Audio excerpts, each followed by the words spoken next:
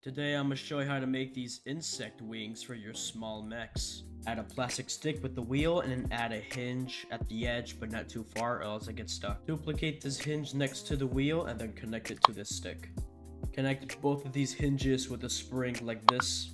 Add another plastic block here, scale it down, also scale this down, and now you can work on your wing.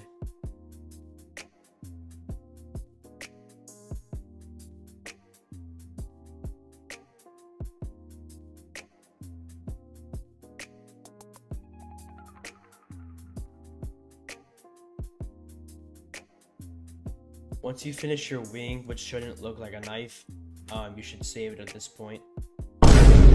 What is that? To see if it works, you gotta connect the stick to the ground, uninker everything, and then just turn on this wheel. And that looks pretty fine to me. Clone this whole thing, and then move it 180 degrees. Now you should have two.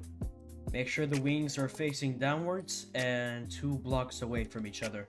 Add a block here and then move it 4 studs away, aka 2 blocks away. Scale it as much as the other side. Then add servos on both sides. Boop and boop. Scale these blocks down. Select the servos and the stick and then just push them right in. Why not? That's too much. There you go. Save and reload it and then make sure the servos are facing the right directions.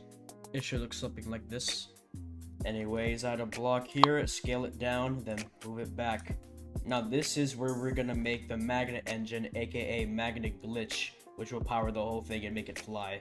1 rod, 2 wheels like this, 2 magnets at the back facing this way, and the same thing for the other side, but well, with 1. Yeah. Also, don't forget to change the wheel torque to max. And we're done. And of course, you can modify this however the hell you want. Awesome sauce.